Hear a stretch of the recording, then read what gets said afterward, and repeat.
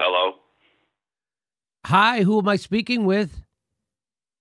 This is Secretary of State Mike Pompeo. Secretary of State Pompeo, this is Jimmy Dore. Are we still doing this? Yeah, absolutely. For listeners at home, Mr. Pompeo has agreed to take a truth serum before our phone call. Did you take the truth serum and are you ready? Just took it. Tastes like cherries. Mr. Secretary, I'd like to ask you a few questions about Venezuela. Absolutely. Can you tell me about the Trump administration's current approach to the situation in Venezuela? Certainly.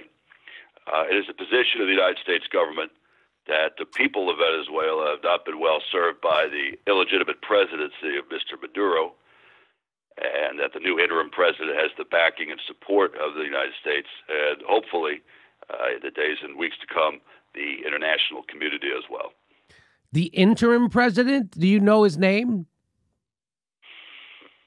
No, we hadn't really heard of him, honestly.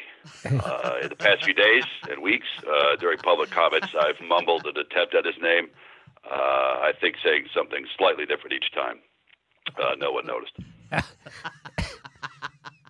It's Guaido. Sure.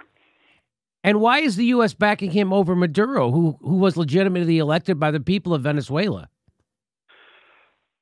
Jimmy, I don't know if you saw the footage of Mr. Gogo giving a speech where he declared himself president in front of a crowd and then swore himself in as president of Venezuela. Yeah. But for my own part, I saw that and a tear came to my eye, witnessing democracy in action in that manner. Democracy in action. Yes, but I should probably clarify, by democracy, I mean American democracy, and by action, I mean a coup whereby this unknown Yahoo is installed as leader of a foreign country with our backing. Whoa, what? Wow, this stuff is really kicking in.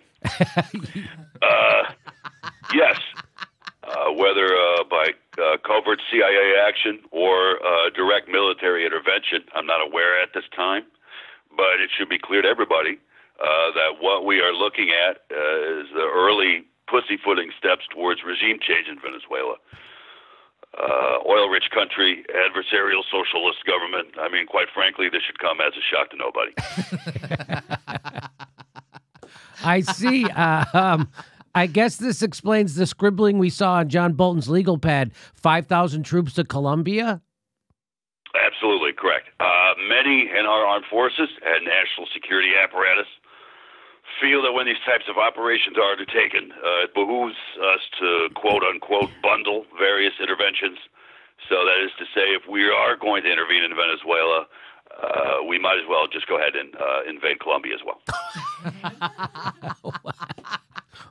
Who is advising these actions?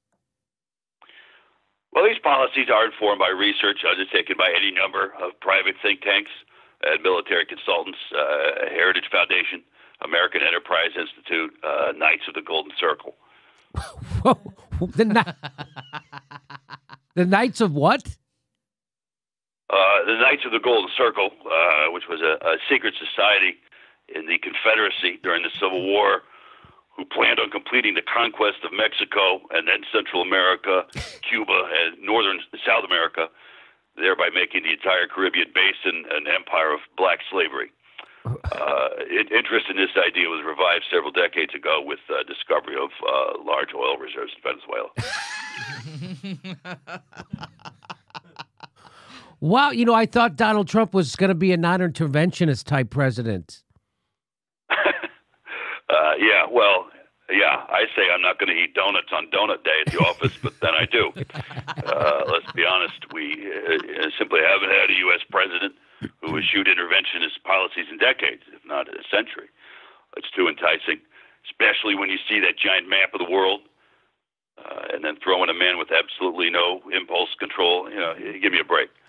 Make no mistake about it, we are going to war.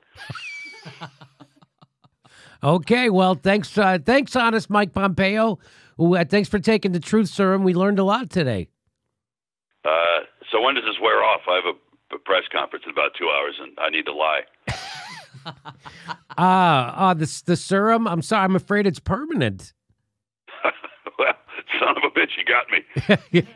Well, talk to you soon, pal. Okay, bye. Oh, and the aliens are at Wright Air Force Base in Ohio, not at Area 51.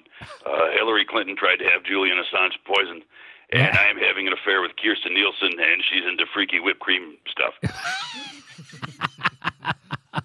Boy, that serum's really effective. We're announcing our live dates for 2019. We're going to Chicago and Portland, Seattle, New York, all over the country. Go to jimmydorecomedy.com for a link for all our tickets to all our shows. It'll be right underneath there, too. Please become a patron if you like our content and help support the show. You can become a patron for $5 a month, and we give you hours of bonus material. And make sure you're subscribed. They unsubscribe people every day. I'm not kidding. Make sure you're subscribed and click that bell so they give you a notice when we drop a video. It's the only thing we can do to fight back against the bastards. Thanks for your support.